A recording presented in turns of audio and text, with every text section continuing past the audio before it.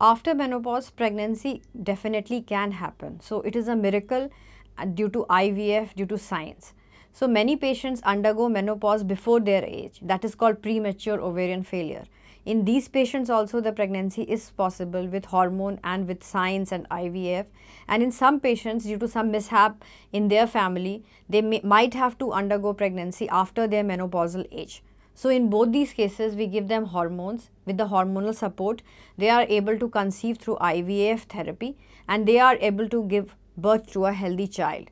But in all these females, they have to take greater precaution because there are more chances of having a medical complication because of diabetes, hypertension. So if they take proper care of their health, then definitely they have a healthy baby and they don't need to suffer much and they can easily become mother and be happy for the rest of their lives. We care about you.